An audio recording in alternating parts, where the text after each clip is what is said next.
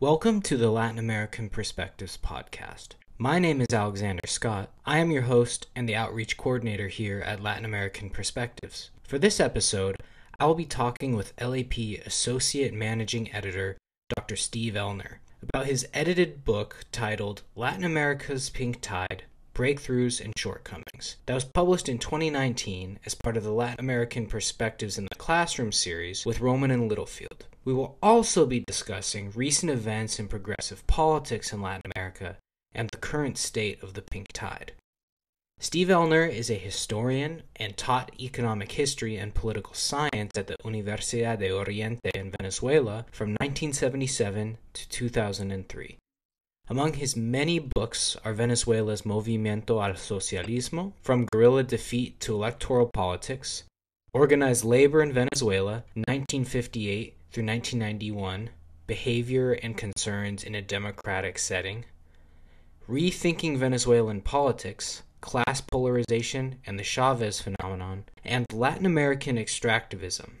He has published on the op-ed page of the New York Times and the Los Angeles Times, and is a regular contributor to NACLA, Report on the Americas and in These Times. If you enjoy listening to my conversation with Steve, and you want to learn more about any of the topics we discuss, I encourage you to pick up a copy of his book from Roman and Littlefield at roman.com, or check out one of our many issues on Latin America's Pink Tide at latinamericanperspectives.com. Now, let's get to the show. Hey, Steve. How you doing, Alex? I'm doing well. How are you? Good. Well, thank you so much for being here with me today. I'm really excited to have this conversation with you about this really important topic. So the first question I have is, can you provide some background information on the book, specifically how the book came about, and what were the theoretical or political interventions you were trying to make with the text? Yeah, well, Alex, first, I want to thank you for the invitation to do this podcast on a topic that is so dynamic and is in the process of change as a result of recent developments. After many predicted that the days of the pink tide were over, the pink tide has scored some impressive victories in Mexico with the election of Andrés Manuel López Obrador in 2018, then Argentina with the election of the two Fernandeses, the vice president being Cristina Fernandez, who had been the pink tide president previously, and the election of Mas's Luis Arce, Mas being the party of Evo Morales.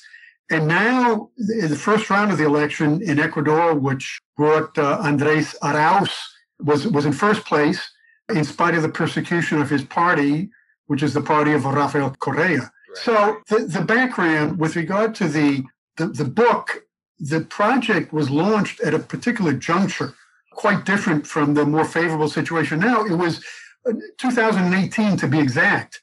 And at that point, progressive pink tide governments were in retreat. Previously, at the beginning, the pink tide had generated such hope over a relatively extended period of time. You compare the pink tide with the hope and expectations generated by Allende when he was elected president in 1970. His presidency, his government lasted only 3 years. The pink tide dates back to Chavez's election in 1998, so that by 2018, at the time of the launching of this book project, the pink tide phenomenon had encompassed 2 decades. So the idea of the book was to evaluate the pink tide experience and attempt to determine where things stood. Some were beginning to say in 2018 that the string of defeats that I had mentioned, the defeat of the pink tide government in Argentina, and then the impeachment of Dilma Rousseff in Brazil, that the string of defeats that were underway was evidence that the pink tide had been a failure. And others like Jorge Castañeda, the former Minister of Foreign Affairs in Mexico, who's a political analyst and an academic, argued that the cycle of leftist governments was over. And in fact, the mainstream media gloated over this very claim that the pink tide was, their days were numbered. And the basic argument was the pendulum argument, that politics in Latin America has always gone, left to right, right to left. And that in that process, nothing really changes. Nothing really positive comes of it all. Politics is basically static in Latin America, and the pink tide experience was no exception. So you had the defeat of the Kirchner candidate in Argentina with the election of Mauricio Macri in late 2015, followed by Venezuela, the elections for the National Assembly. The opposition was victorious. It was a major victory for the opposition, although the media exaggerated because the opposition received 66, 67%, about 2/3 of the number of diputados, deputies in the National Assembly, but their popular vote was 56, 57%. So the media exaggerated, but still the Chavistas were defeated in those elections. And then came the Bolivia referendum shortly after that, in which Evo Morales was defeated. The possibility of his running for re-election was defeated by a very slight margin. But that was another defeat. And then came what's known as the lawfare against the left. In the case of Bolivia, in the case of Brazil, Dilma Rousseff on flimsy charges of corruption. And then the jailing of Lula, which paved the way for Bolsonaro's election. And that same lawfare tactic was used against Morales in Bolivia. He was prevented from returning to Bolivia from running for office because of charges against him. And the case of Ecuador, with the election of Lenin Moreno. Moreno was the candidate of Correa. He had been his vice president previously. And Correa's vice president at that particular moment, who was Jorge Glass, was Moreno's vice president. He was elected, and he was elected on the basis of continuing the policies of Rafael Correa. As soon as he was elected, he did a complete turnabout. He jailed Jorge Glass on charges of corruption involving the Brazilian company Odebrecht. He was accused of taking bribes from that company. And Correa was also accused of knowing about those bribes. And so he was prevented from running for president and even vice president. So that you had a string of defeats. At the time of the launching of the book, that was the situation for the pink tide. And we were interested in analyzing those defeats to determine where things stood for the pink tide. Now, with all of that in mind, I'm curious, what was your argument in the book regarding the thesis that the pink tide had failed? We argued that the pink tide had really not failed, that the days of the pink tide were not over. Regardless of the electoral outcomes, the fact of the matter is that you have to compare the pink tide and that experience with other waves of democratic and progressive government, some replacing military regimes, some manifesting a degree of nationalism, if not anti-imperialism, as in the case of Allende. With analysis and a comparative analysis, you reach the conclusion that the pink tide was a much more significant development than previous waves for several reasons. Firstly, the duration of these pink tide governments was without precedent. Now that the pink tide has scored a number of recent victories, it could be said that from 1998 to 2021, where things stand now, 22 years, 23 years have passed by. Compare that with the post-World War II democratic wave in Venezuela with the so-called triennial government of Rómulo Betancourt and Rómulo Gallegos. That was a triennial, 3 years. Peru also with José Luis Bustamante, 3 years. Perón, the nationalistic government of Perón, and Vargas in Brazil. Perón lasted 9 years, from 1946 to 1955. So this wave, nationalistic and democratic wave after World War II, lasted a shorter period of time. It took in less countries, because in the case of the pink tide, we're talking about most of South America. We're talking about Argentina, Uruguay, Brazil, Venezuela, Bolivia, Ecuador, El Salvador, Nicaragua. So it takes in a much greater number of countries and a larger duration. But not only those two factors, but another factor, which explains the importance of the pink tide and the reason why we argue in the book that the pink tide was not a failure, is the sense of solidarity that existed among these pink tide governments. The fact that there's a term, the pink tide, in the first place, just the use of the term, indicates that there's a sense of unity among these countries. There's a sense of solidarity with the creation of UNASUR, Petro-Caribe, which was really an important development. Petro-Caribe, which takes in the countries of the Caribbean countries and the Central American countries, is a result of Venezuelan oil diplomacy, which really has much to do with the sense of solidarity. ALBA, which are the more radical pink tide governments, which took in Bolivia, Ecuador, Nicaragua, and of course Cuba and Venezuela, which were the founders of ALBA. But in the case of CELAC, once UNASUR was launched, Central American countries indicated that they felt that they should be included, in the Caribbean countries as well. So CELAC takes in all of Latin America. And this is a reaction, or this is rather a result of a position that Chavez took at the Summit of the Americas in Quebec City in early, I think it was April 2001, in which the United States proposed, this was the beginning of the Bush administration, they proposed the launching of the free trade area of the Americas.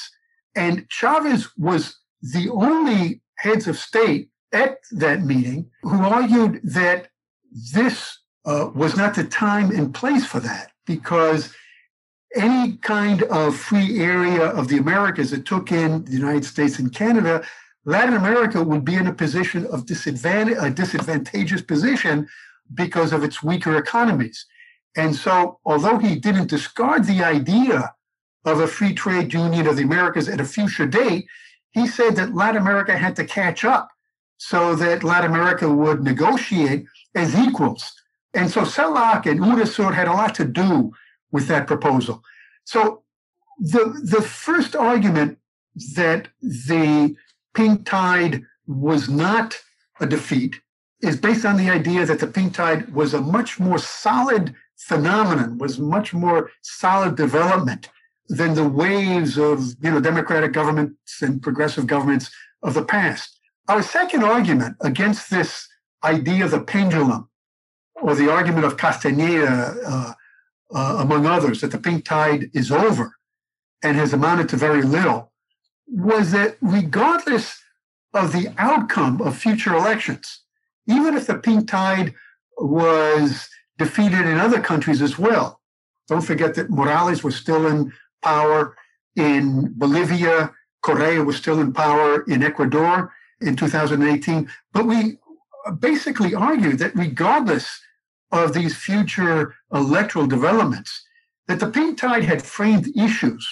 and had framed narratives that were to have a long-lasting impact on politics.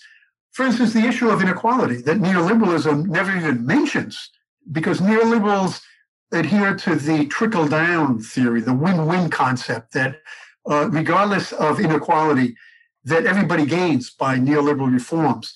And so it doesn't matter if some people are richer and some people are getting even richer in comparison to others, everybody is winning out. So that the pink tide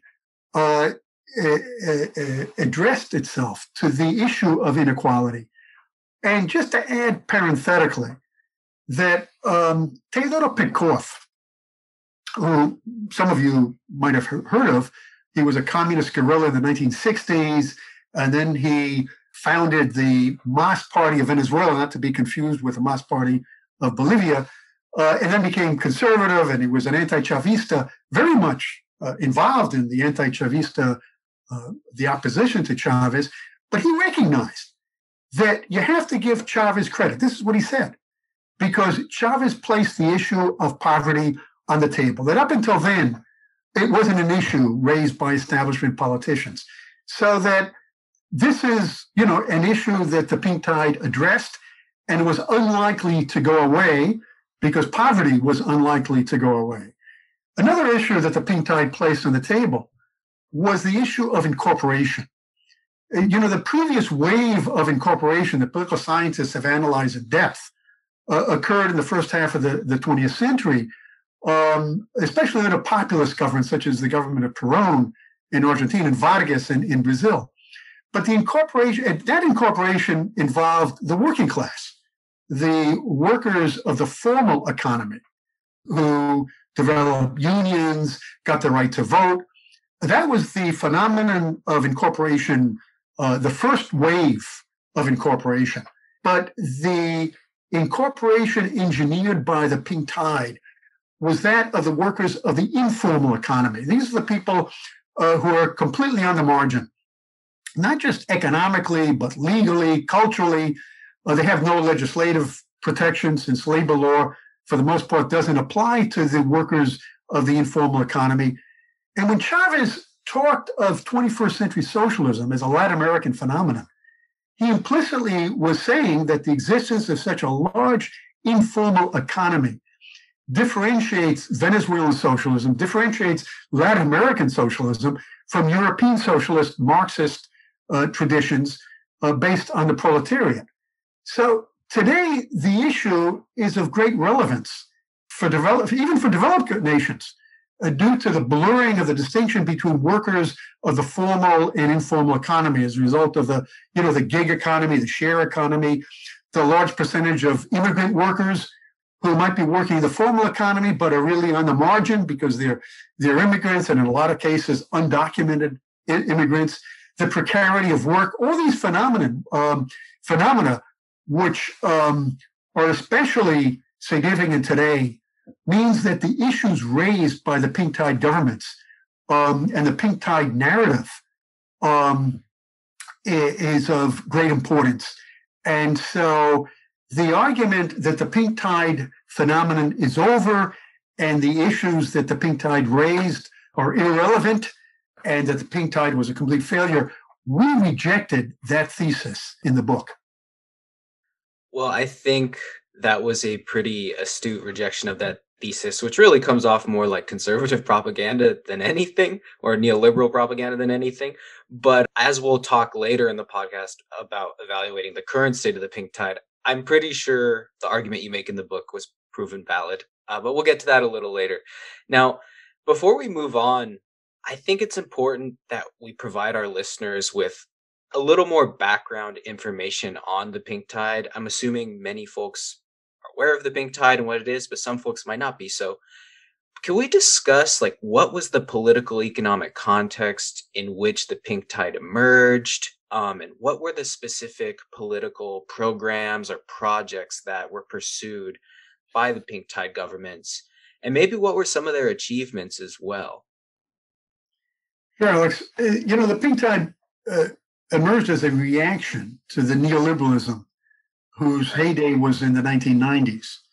At the time, many observers, I'd say most observers, overestimated the solidity of the neoliberal phenomenon. This was a period, the 1990s was a period of, neoliberalism throughout Latin America. You didn't have any government outside of Cuba, of course, that called itself anti-neoliberal. The closest to that was Rafael Caldera was elected president in Venezuela as an anti-neoliberal in 1993, but then he embraced neoliberalism shortly after that. So that this idea that there is no alternative to neoliberal capitalism, TINA, there is no alternative. That's what TINA stands for, and that was promoted by Margaret Thatcher in Great Britain, Francis Fukuyama's The End of History. I was going to mention that, The End of History. The End of History, which indicates that not only is capitalism the only game in town and is here to stay, but in the case of Fukuyama, in the case of Thatcher, they weren't talking about capitalism per se. They were talking about neoliberal style capitalism. And in the case of the British Marxist Perry Anderson, referring specifically to Latin America, he said that neoliberalism was the most hegemonic system in history. But hegemony implies consensus. And this was not the case in the 1990s. The situation in Latin America from which the pink tide emerged was a situation of social instability, perhaps not political instability, but at first social instability. Firstly, because the neoliberals won elections in the 1990s, but they won elections through deceit. The switch and bait tactic, in which candidates run on an anti-neoliberal platform and then embrace neoliberalism. As I mentioned before, in the case of Caldera, he was supported by the Communist Party. He was supported by MAS, the Petkov's party, which was a socialist party. It's still around, but it's hardly socialist. But in 1993, Caldera was somewhat of a leftist, but he embraced neoliberalism. The best example of that was Fujimori, who beat Vargas Llosa on the basis of an anti-neoliberal platform in 1990, and then implemented a more radical form of neoliberalism than what Vargas Llosa advocated. And to a lesser extent, that happened in the case of Carlos Andres Perez in 1988, Menem in Argentina. I mean, they were identified with traditions of state intervention in the economy. Acción Democrática stood for that originally. Certainly the Peronistas, Menem was a Peronista there. Perón's legacy was one of nationalism, economic nationalism, and state intervention in the economy. And so there was an element of deceit. And that led into a situation of discontent, so that I would question Anderson's use of the term hegemony to describe the neoliberal governments of the 1990s. The resistance to neoliberalism was felt throughout the decade.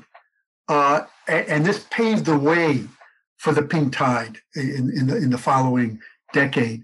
In Venezuela, for instance, the nationwide disturbances on the week of February 27th, 1989, initiated a wave of protests that led into Chavez's abortive coup on February 4th, 1992. And that, incidentally, took place just weeks, like 2 or 3 weeks after the collapse of the Soviet Union. So that at the same time that the experts were announcing the death of socialism and pointing to the Soviet Union and the countries of Eastern Europe as evidence for the fact that socialism was now a phenomenon of the past, and arguing for the permanent hegemony of capitalism, as in the case of Thatcher and Fukuyama, there was resistance to neoliberal style capitalism.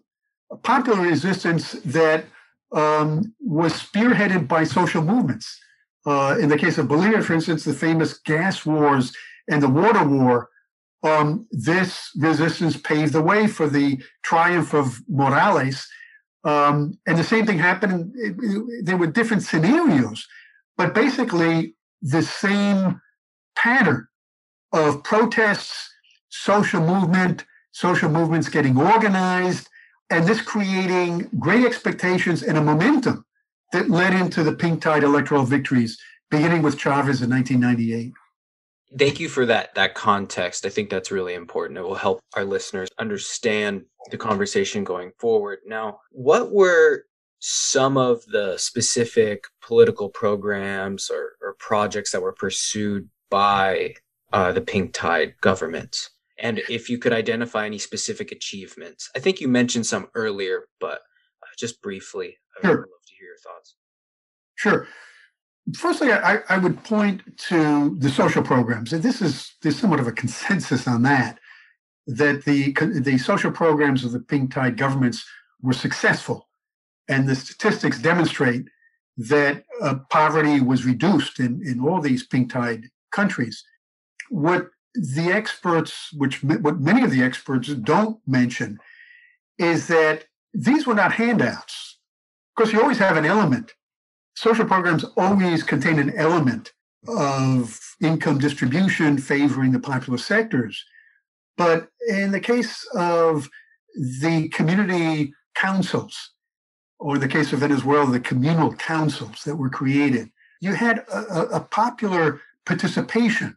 You had social programs that were paid to children going to school in poor areas where many children don't go to school. So that there was a sense of participation, there was a sense of empowerment, which is an important aspect of the social programs that pink tide governments promoted. But in addition to that, several of the pink tide governments began to expropriate, nationalize basic industries. And that's extremely important because that countered the massive privatization that took place in the 1990s during the neoliberal period.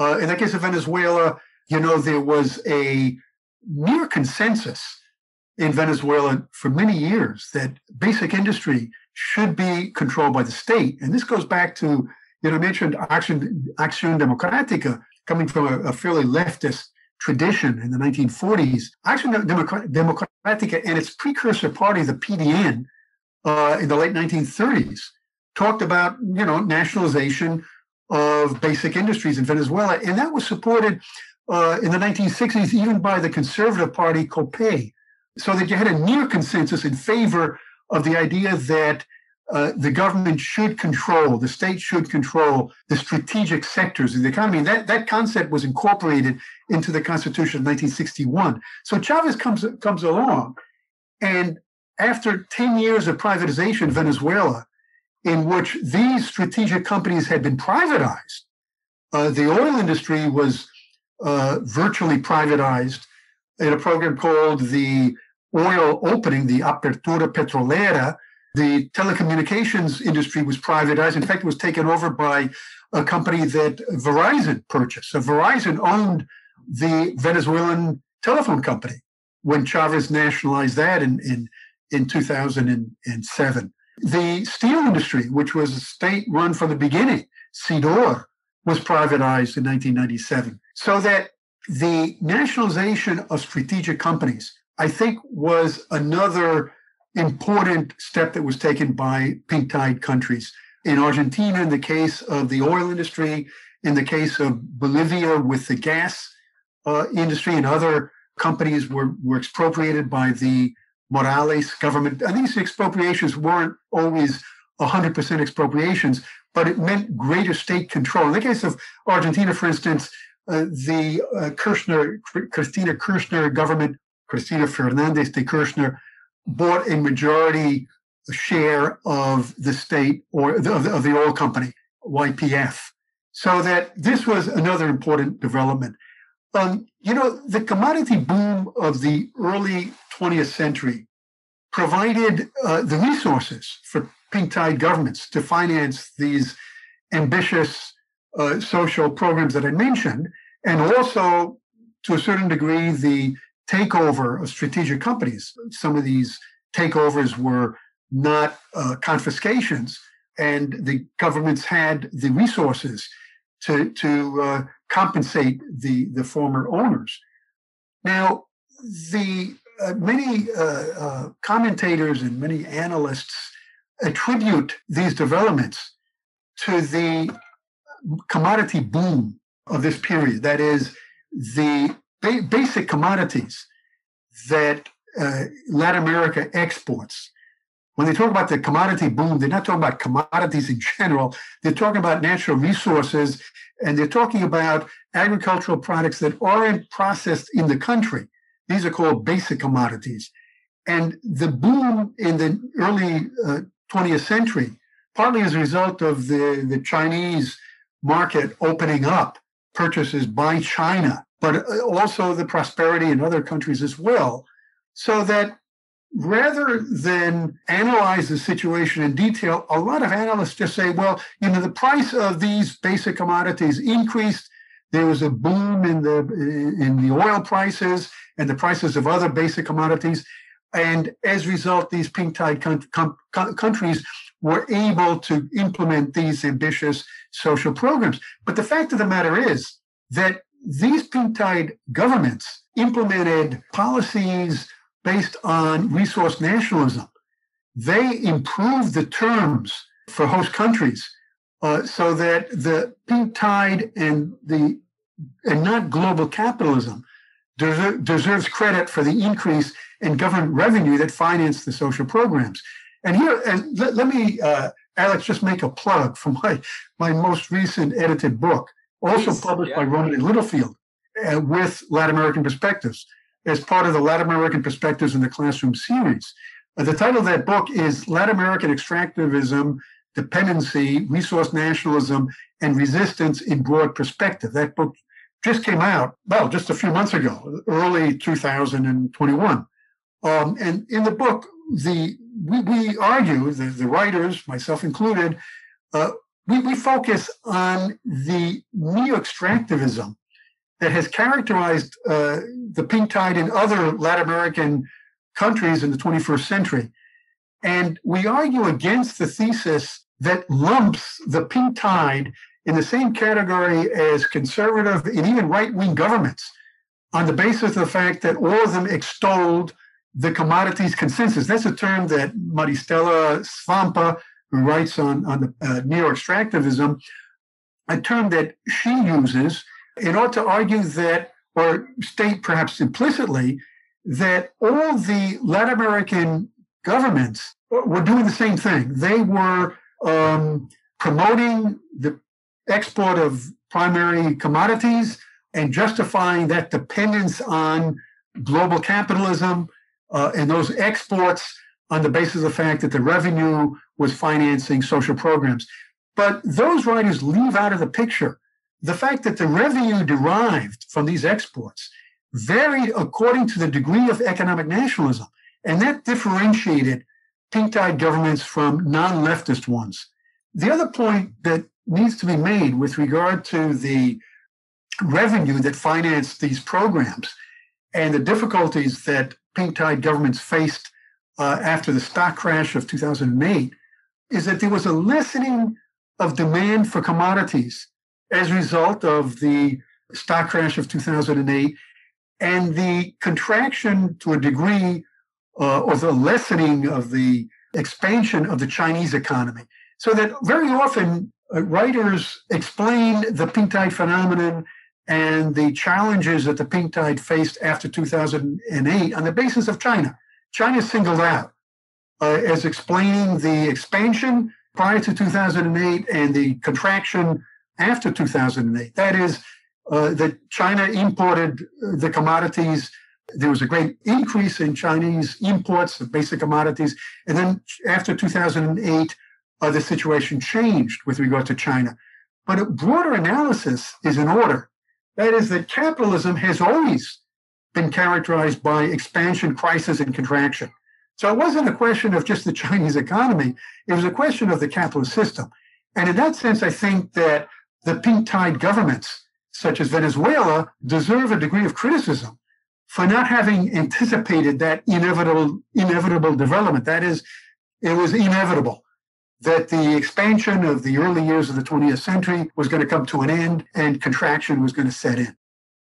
I think that's a really important point that is not heard typically and commonly overlooked, I think, in like mainstream analysis, even mainstream left analysis. Of course, we want to support the pink tide governments, progressive governments, but it's important to identify points where they weren't planning ahead. They overlooked, like you were saying, this inevitable contraction in the global capitalist economy. I think that's a really important point. And in regards to your new book, I'm working on getting a copy right now from your publisher so we can do another podcast on that book. Now, I could have sent you a PDF version.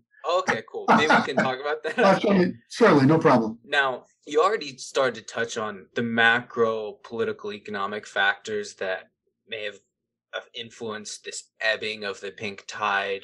But I'd be curious to talk about that more. Like, what were some of economic and social factors that influenced this ebbing, both macro and maybe national, like political movements or right-wing opposition? What influence those had on this ebbing of the pink tide?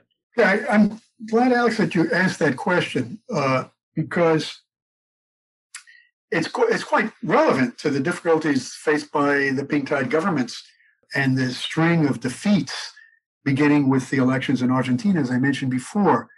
And I think the best example with regard to the economic difficulties that the pink tide faced is the case of Venezuela, because the economic crisis in Venezuela is greater than that of other countries.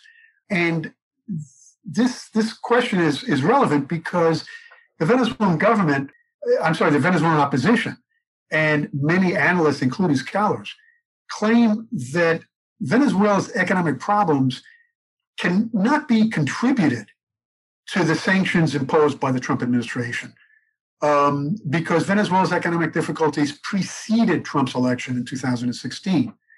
And there is an element of truth in that, because the economic difficulties, and specifically the inflation that was set off as a result of the exchange control system, the deterioration of the local currency, goes back to before 2016. In fact, it began in late 2012 when Chavez went off to Cuba for the last time for treatment of his cancerous tumor. And there was sort of a power vacuum in Venezuela.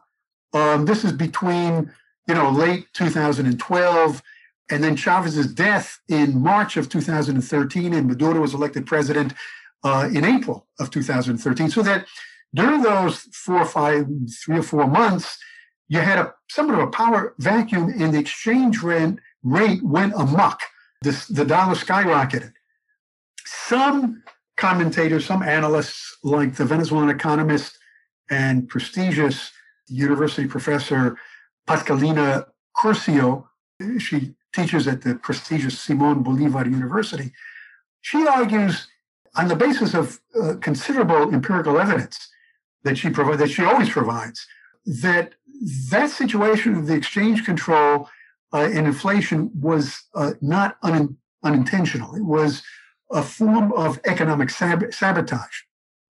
But regardless of the discussion about the exchange control system in Venezuela, which is quite complicated, so I won't get into that.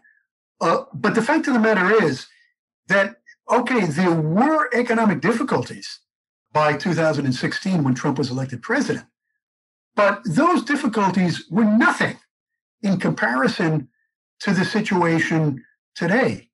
If you compare Trump's first months in office in August of 2017, when he implemented the first sanctions against Venezuela, and the situation today, there is no comparison whatsoever.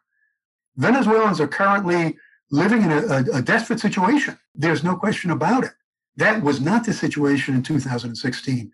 And that situation is due to the sanctions more than anything else.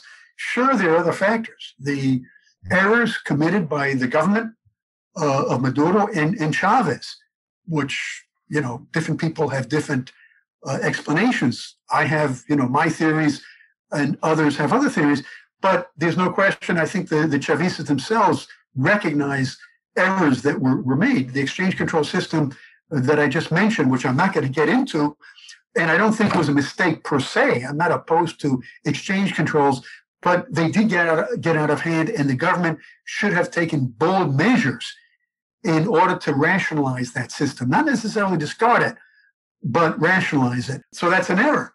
And the price of oil is another factor that explains the desperate economic situation that Venezuela finds itself in today. But the sanctions are mostly responsible.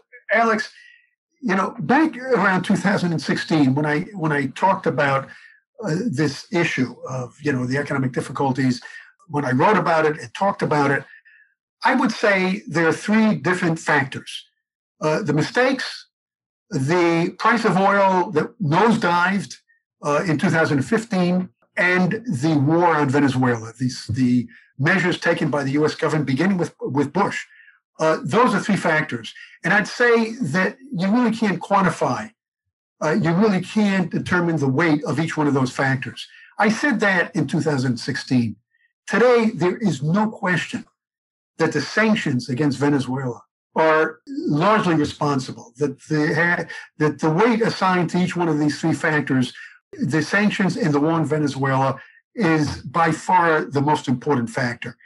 And the other point I want to make here is that it's not just the sanctions that Trump implemented. Obama imposed sanctions on Venezuela at the time that he declared Venezuela a threat to U.S. national security, an executive order that was issued in early 2015. And shortly after that, the President of the United States declares Venezuela a threat to national security. Naturally, U.S. companies are going to react to that.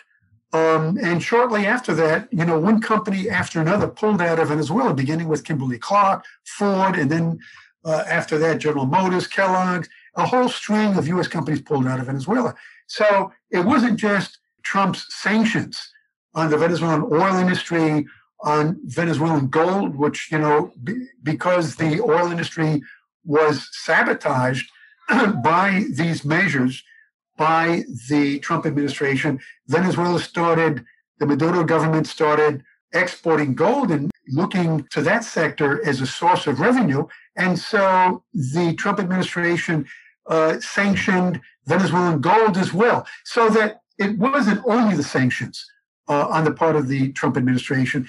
What I call the war on Venezuela, which goes beyond economic measures, takes in, the military threat, the threat of military intervention in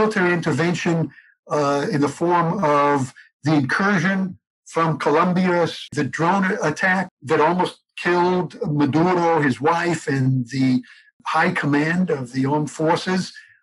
All these developments affected the Venezuelan economy. The WikiLeaks documents, known as Cablegate, demonstrate that U.S. diplomatic officials implemented a host of programs sponsored by the National Endowment for Democracy, USAID, the affiliates of the National Endowment for Democracy, including the institutes of the Democratic and Republican parties, the Solidarity Center of the AFL-CIO. These cables indicated that U.S. officials considered Venezuela a highly toxic country and that regime change was necessary. And they promoted programs that were designed not necessarily to bring about regime change in the short term, but were certainly designed to undermine the authority of the Venezuelan government and support the opposition, which was favoring regime change in Venezuela practically from the beginning, or at least at the time of the coup in 2002. They were not recognizing the legitimacy of the Venezuelan government. And these programs, sponsored by the NED and sponsored by USAID, were supporting the opposition, that very opposition. And these programs took in a wide area of democracy promotion, the communications media, law enforcement, civilian military relations, to name just a few. And these programs were designed to undermine the authority of the Chavista government. The follow-up of the elections of 2006, which Chavez won with 63% of the vote, these programs, USAID and NED, targeted young people, the youth. And this was known as the generation of 2007.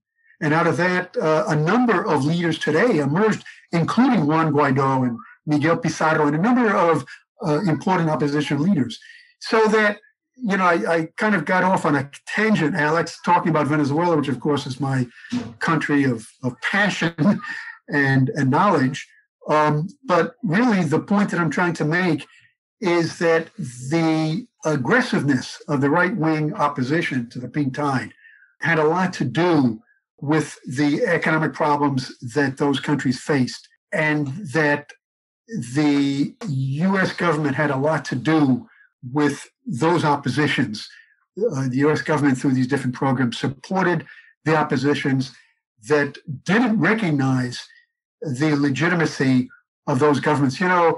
The term disloyal opposition is used. It's a term used by political scientists in the United States. It might be a relative degree of disloyalty. Some oppositions are more disloyal than others. But basically, disloyal opposition means non-recognition of the legitimacy of the government. And this was the case to a greater or lesser extent with the opposition in many of these pink tide countries. There are so many really important points that you just brought up that if we had more time, I would love to get into. But in particular, I love how you describe it as the war on Venezuela, because that's really what it is. Essentially, U.S. foreign policy is to create a economic and social situation in the country where people are experiencing so much hardship and so many inequities and issues that it pushes them towards the opposition. In addition to that, the U.S. has obviously funded via Colombia counterinsurgents and drone attacks and things like that. And these are issues that are just never talked about in mainstream media here in the United States. So I really appreciate you bringing that up.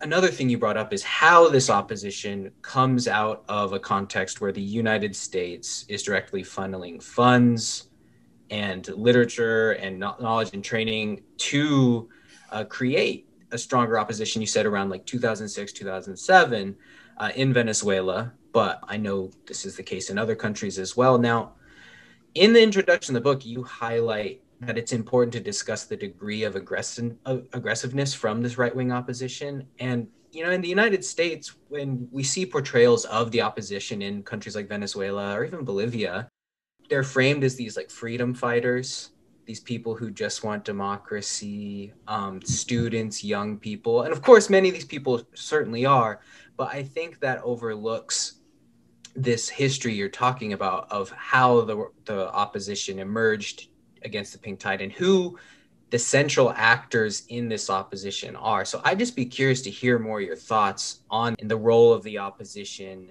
in undermining the democratic efforts of the Pink Tide governments and their egalitarian projects. Sure. The opposition, as I mentioned before, did not recognize the legitimacy of these pink tide governments. Perhaps at first they did, but in country after country, the scenario varied, but there was the use of force to bring about regime change.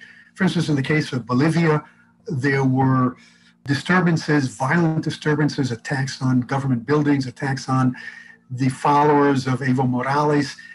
In the eastern part of Bolivia, and specifically in the province or the department of Santa Cruz, which is the breadbasket of the Bolivian economy, which has taken on a greater economic importance than was the case, 30, 40 years ago, because of the gas and other natural resources. And, I think the important thing to point out here, Alex, is these attempts at regime change at first failed. In the case of Bolivia, in the case of Venezuela, with the coup attempt on April 11th, 2002, in the case of Ecuador, with the police rebellion, which was also designed to overthrow the government because it had support in the military against Correa. But I think the important thing to keep in mind is that the damage, the importance of these violent acts of opposition is that it forced the government into changing gear and, in a lot of cases, negotiating with the opposition. For instance, in the case of Bolivia, Morales, after the passage of the Constitution and his reelection with 64% of the vote, he attempted to bring about economic stability and social and political stability in Santa Cruz. That was very important for him. Even though he had won the elections with 64% of the vote, without Santa Cruz, Bolivia was going to have a difficult time economically speaking. And so he reached agreements with the business elite of Santa Cruz, and there were concessions with regard to agrarian reform and other policies that lessened the support that he had from the social movements. So there was a trade-off here. He gained economic stability and even political support in Santa Cruz, in which some of his candidates or some of the candidates that he supported or he endorsed won elections in Santa Cruz, which was really the strong centers of the opposition. So he gained out politically in Santa Cruz, but he lost out politically in other areas, and it really affected his agenda for change. In the case of Venezuela, something similar happened in the sense that as a result of the attempted coup against Chavez. And 7 or 8 months later, the general strike, which was spearheaded by the business organization Fedecámaras, the Chamber of Commerce of Venezuela, in which Chavez was overthrown, and the new president of Venezuela for all of 48 hours was the president of Fedecámaras, Pedro Carmona. And as a result of those episodes, Chavez decided that political loyalty had to be prioritized. And so in the case of the oil industry, the general strike that took place in late 2002 was basically, it's called el paro petrolero, a oil shutdown, because it was largely centered in the oil industry. And the oil executives and a lot of the white-collar workers, the professional and technical workers, they supported the strike. The workers didn't. The blue-collar workers didn't to a large degree, but the professionals did. And so Chavez's lesson, this might have been overlearning, what political scientists call overlearning, a term that Jennifer McCoy uses in one of her books. Chavez emphasized the importance of loyalty and unity. He coined the term unity, and more unity. And so that took preference or precedence over perhaps professional competence. And this might have hurt the Chavistas, it might have hurt the government, might have hurt the economy as a result. So that this violent opposition to the pink tide government, spearheaded by the opposition, forced the government into re-examining their strategy for change. And in a lot of cases, it slowed down the process. In a lot of cases, it meant that different objectives were sacrificed because the political objective of maintaining stability and defeating the opposition took precedence. So my next question then is regarding your book and something you've already started to touch upon. Can you highlight some of the major lessons we can learn from the pink tide regarding these political strategies and their response to the opposition in the case that you were just mentioning? I'd love to hear your thoughts. I would say that the major lesson, and one that is emphasized in the book, I discuss it in my introductory chapter, my chapter on Venezuela, and is discussed in other chapters as well, is the importance of timing. At specific moments, the pink tide governments had the upper hand vis-a-vis the opposition. They had a great amount of prestige. There was a degree of stability in the country.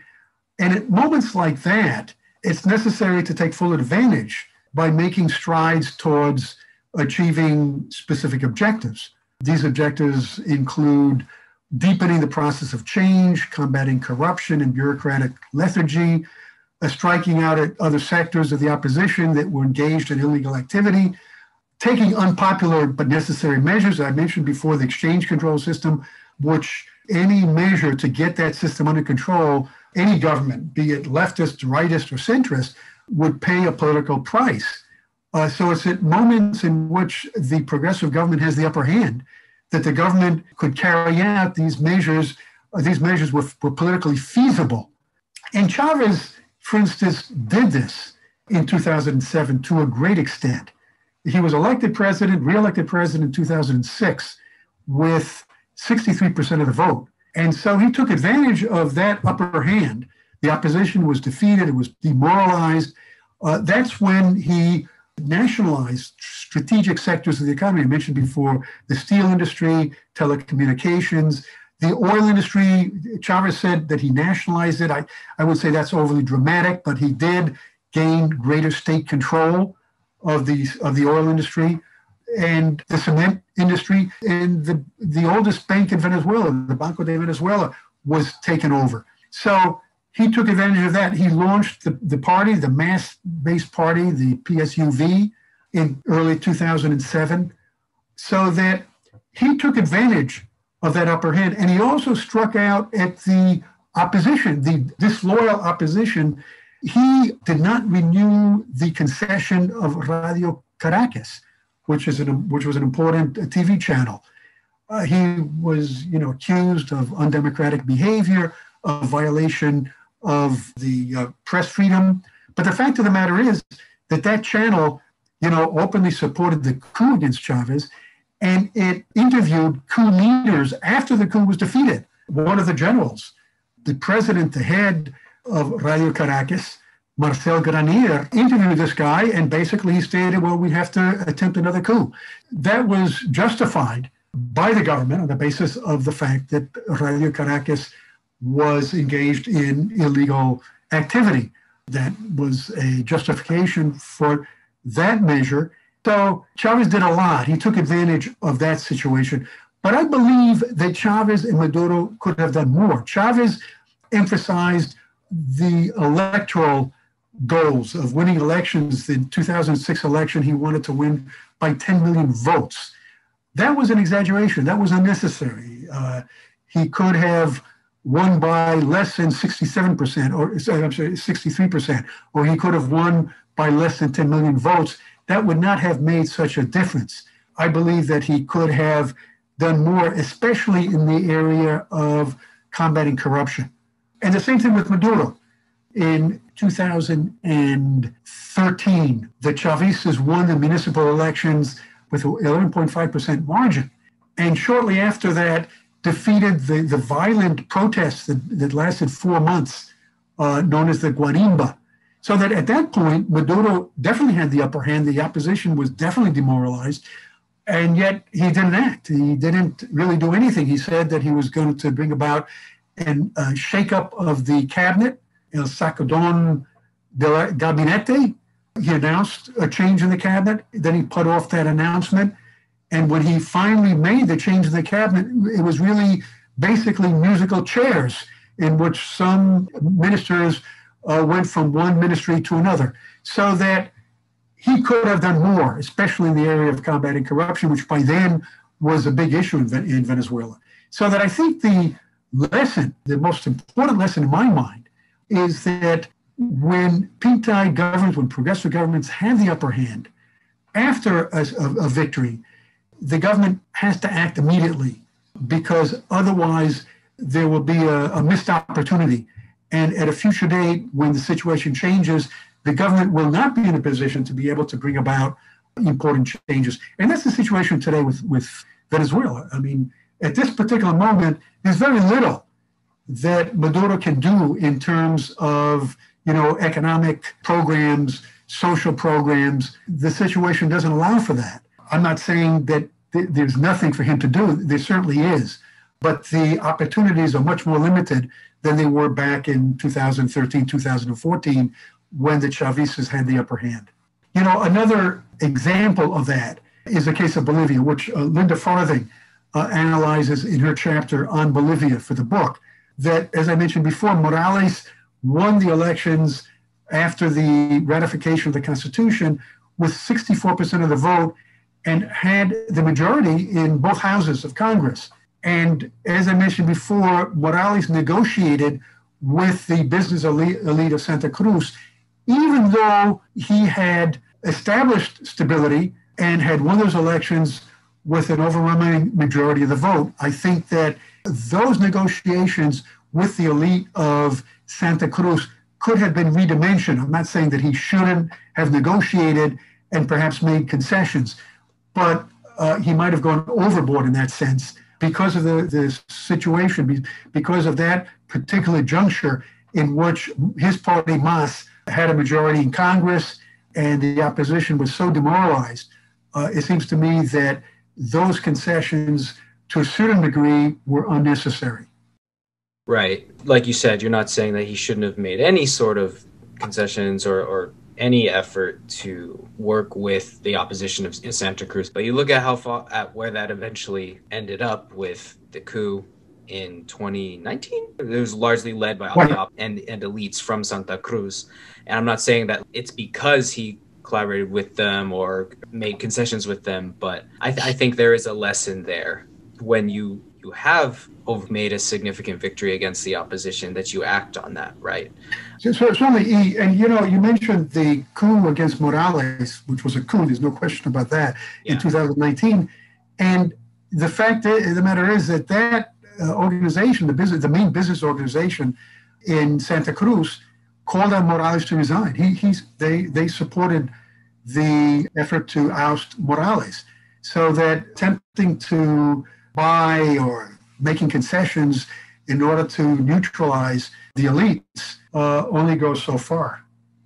Absolutely. I think there's a serious lesson in that. We can't fall victim to the neoliberal trap of collaborating with elites or collaborating with capital. Now, with all of that being said, I'm very interested to hear your thoughts or your take on the current state of the pink tide and progressive politics in Latin America. So we're kind of returning now back to what we were talking about in the beginning of the podcast, how the book was supposed to be a refutation of this thesis that the pink tide was over, it was inevitable, and we've seen resurgence in the past couple of years. So I'd love to hear your thoughts on this. Yeah, I think that these recent inroads, as I mentioned before, first in Mexico with the election of López Obrador, and then Argentina, Bolivia, now Ecuador, and also the fact that Maduro has survived politically in spite of the dire economic situation that exists in that country, right, as well as the political hostility, aggressiveness on the part of Washington that doesn't seem to be diminishing under the Biden administration.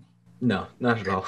That this really can be explained by two factors. One is that it shows that these pink tide governments were not discredited to the extent that some analysts claim. You read some of these works by scholars and non-scholars on extractivism, for instance, in Latin America, and you kind of get the impression that these pink tide governments completely sold out. They established close ties to international capitalism, global capitalism, and they clashed with social movements that, according to these analysts, were uniformly in opposition to the developmental projects, the mega projects sponsored by these governments. And I'm not saying that there's not an element of truth. In fact, the book on extractivism points that out, that the extractivist projects of pink tide governments have to be examined, and they have their pros and cons. But the demonization of pink tide governments, I think, is debunked by these recent developments, because the pink tide would not have returned to power, for instance, in the case of Argentina with Kirchner, had that been the case.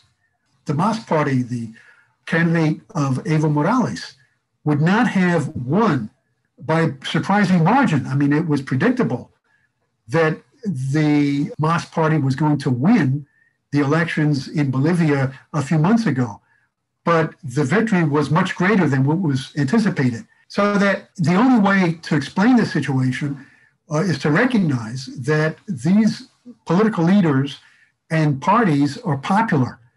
And the second explanation is that the conservative movements, the movements that were so closely identified with neoliberalism, the same parties that were in power in the 1990s, that implemented the neoliberal policies that were so discredited, they were so discredited that in some cases, it was not the centrists that won those elections, but the right.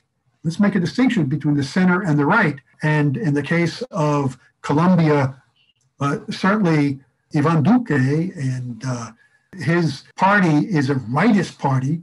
Uribe is the strong man behind that government. In the case of Bolivia, it wasn't the party of Temer that was elected. It wasn't the centrists that were elected in Brazil. In fact, in the second round of the elections, it was Lula's party that went to the second round. But Bolsonaro, who represents the right, the far right in Brazil. In the case of Chile, Piñera. In the case of Ecuador, Moreno has turned out to be a rightist, not a centrist. So that there's a polarization in which you have the pink tide squared off against the right, not the center, but the right. And I think that explains also the reason why the pink tide has scored these successes over the recent past. And another factor to bring in is that even though as part of this demonization of the pink tide, those governments were accused of violation of democratic norms. And that's, an issue that I won't get into, Alex, unless you want to go on for another hour. But I mean, I would like to, but I don't know if we have the time. Certainly. But what I will say is that there's no question of the fact that regardless of that discussion, regardless of that conversation, there's no comparison between the pink tide governments and those governments that have violently repressed the anti-neoliberal protests that began in late 2019 in Chile, in the case of Piñera, in Ecuador, in the case of Moreno, in Colombia, in the case of Duque, in the case of Honduras, in the case of the Hernandez government, which is another right-wing government, and now more recently in the case of El Salvador with Bukele's government. The repression has been very pronounced, and that's another factor that explains the polarization between the right and the left, in which the center has somewhat faded out of the picture or has been shunted aside, and the majority of people, the voters, are choosing the pink tide over the right. Yeah, I think those are really, really important points to bring up. I appreciate that you didn't name names, but I know of many of the scholars who you're thinking of who are promoting, or at least previously, a couple of years ago, were promoting this hyper critique of the pink tide and neo-extractivism, seemingly from a left perspective. At least if from their perspective, they're making it for a leftist progressive critique of the pink tide. But really, as you were saying, it's more nuanced than that. And we have to be really careful about how we go about voicing those critiques, because it might just reinforce a neoliberal or really a far-right political agenda. I really appreciate that. And like you said, the violence of the far-right governments, of the new far-right governments down there, it's not even comparable to, of course, there might be issues of violence or state violence, and questionable threats to democracy or authoritarianism in certain progressive contexts, but it's not even comparable to the repression we've seen against the anti-neoliberal movements and protests that have been taking place in certain countries in the past few years. So I just really appreciate you bringing up that point. Now, we're about out of time, but I just want to thank you so much for coming on and sharing your insight and knowledge with us. It's always a pleasure when you come on the show, and I really want to do this again on your new book. It'd be awesome. Sure. Well, again, thanks for the invitation, especially because the topic is not a topic of history, or not only a topic of history, it's a topic of current relevance.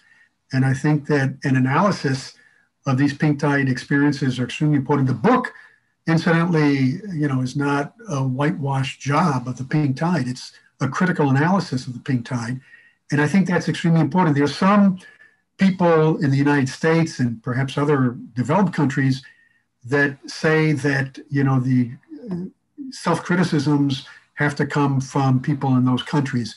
And I personally don't agree with that. I think that these experiences of the pink tide are so important, not only for those countries, but for countries in the rest of the world as well. And so a critical analysis is certainly in order.